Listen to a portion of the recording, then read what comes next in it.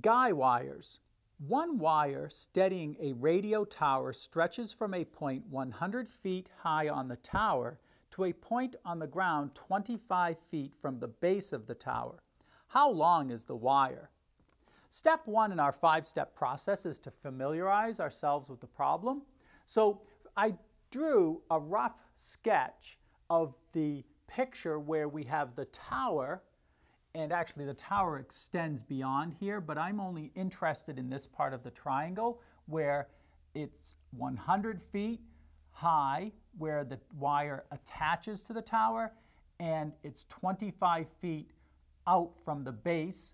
W, which is what we'll let the length of the wire equal, would be representing this part of the triangle.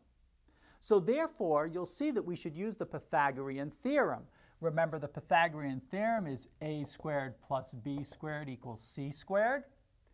And then we replace, in this case, a with 100, so 100 squared.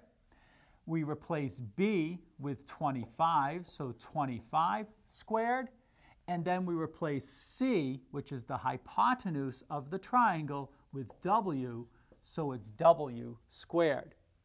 Now, squaring 100 and then squaring the 25, we have 10,000 plus 625 equals w squared.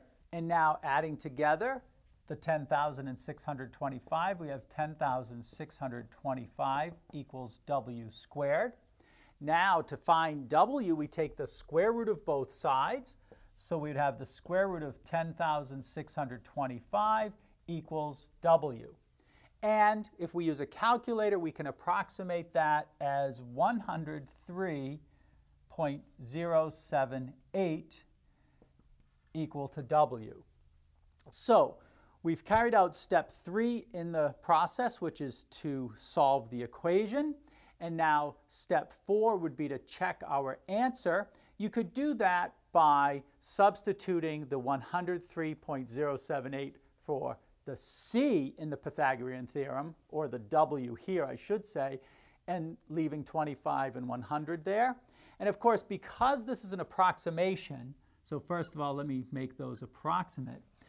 We know that it won't come out exact, but if you do check, it does work, and therefore we can say that the length of the wire is approximately equal to